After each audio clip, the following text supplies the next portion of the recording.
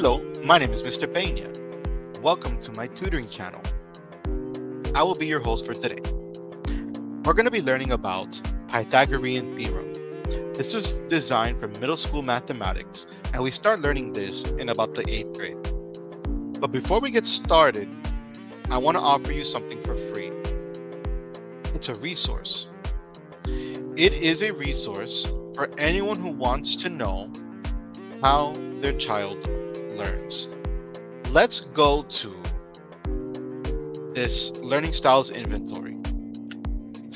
If you see that your child is struggling with certain subjects and you just want to pick at their brain and see how they learn, there are 8 learning styles, as you can see in the graph below. If you join my Patreon by clicking on the link below, you'll get access to this free guide at no cost to you. Just join the free Patreon down below to get exclusive content, downloadable resources, and an invitation to my math tutoring WhatsApp group. That Patreon. This is all for the free tier version of Patreon. I hope to see you there.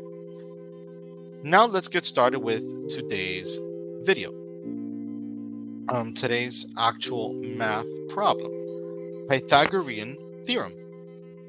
And as we can remember from when we were in school, a squared plus b squared equals c squared. Now, you have the 2 edges of a triangle. So basically, this is the A side, this is the B side, because you see the right triangle. And then this over here is the side that is called C. We call that hypotenuse. You see the word that's there in the title? That's what that is, the hypotenuse. It's that longer edge side that's facing the right triangle. So we have A, which is 15 to the power of 2, plus B to the power of 2, plus C to the power of 2. They've given us C. So we're not finding out C, we are solving for B, the edge that we don't know about. So we're going to multiply 15 by 15 to get 225 and bring down the B squared. And then we're going to do 25 times 25, which is 625. Now we want to move our numbers with our numbers. Numbers with our numbers. So we get b squared equals 625 minus 225, which is 400. B squared equals to 400. We are not finished because that's simply b squared. We need to isolate the b so that it's without the square. So this is what we do. Square root, square root. What you do to one side, you do to the other side. So it's going to be 20 meters. So we have a triangle. Right triangle. This is 15 meters, 25 meters, 20 meters. This is what we were looking for. Very good. So we're going to go to the next problem. We have a figure. It's asking, what is the length of the missing leg? So we have 50 yards by 40 yards and A. So this is what we do. Write the original formula, A squared plus B squared equals C squared. Remember, this is B and this is C. We don't know A, so we leave him there. What is B? 40 yards squared. What is C? 50 yards squared. Now we do A squared plus 40 times 40, which is 1600. 50 times 50, 2500. Now, move over the 1600. Numbers with numbers, letters with letters. We have 2500 minus 1600. 900. We have a squared. Are we finished? No. We need to square both sides. We got a equals the square root of 900, which is 30. A is 30 yards. So here's the figure: 50 yards, 40 yards, 30 yards. This is 30 yards. If you're looking for extra math help, starting in February of 2024, I have a class on OutSchool. You can register during any time of the year, and you'll get remedial supplemental math tutoring in order to supplement your learning. I'm going to be starting that February of 2024. So I hope you can make it, and I hope to see you there. There are open spots available. It's called Math Club, 8th grade Math Club. I also have a 7th grade Math Club and a 6th grade Math Club. So you can determine which math club you would like to join. Now, what is the length of the hypotenuse? If necessary, round to the nearest tenth. This is going to get a little redundant, right? We got to write it every single time so that when we go to the test, we don't forget. We're human. We forget things. A squared.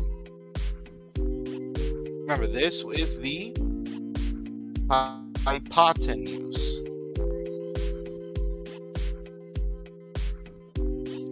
This is A, this is B. If I make a mistake, feel free to just leave it in the comments or in the chat. This one's A, this one's B. So, A is 76 squared, B is 57 squared. What is C? Well, 76 squared is 5,776.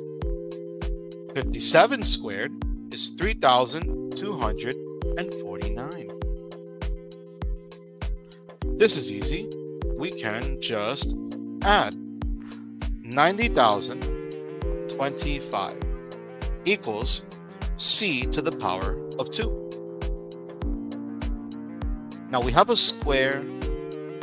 We have C squared.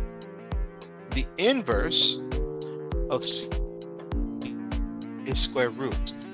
Let me explain that a little bit. A squared means A times A. The inverse of that is square root. The square root of A squared is just A. So just doing the opposite of squaring a number. What times what is 90,200? And 9,025. We can get that easily, right? Square root it, square root it. When you square root a number that is squared, it cancels out, it goes away, and you're left with that number. So it's 995 is equal to C.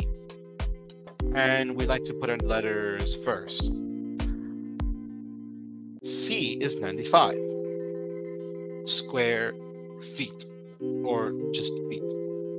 95. We're going to do one more problem, but I'm trying to find one that is a little bit more sophisticated.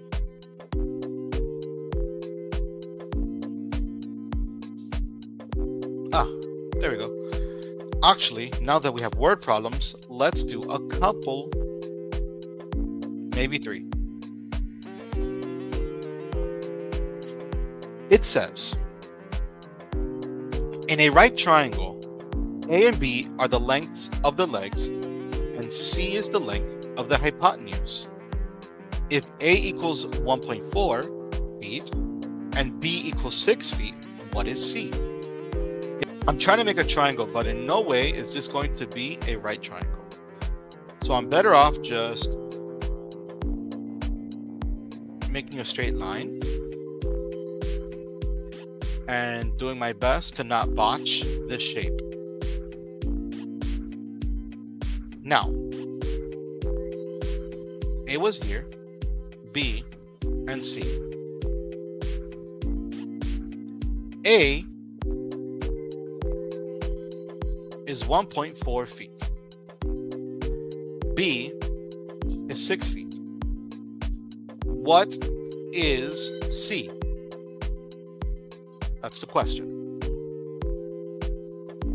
So we have the Pythagorean theorem, a squared plus b squared equals c squared. Let's plug in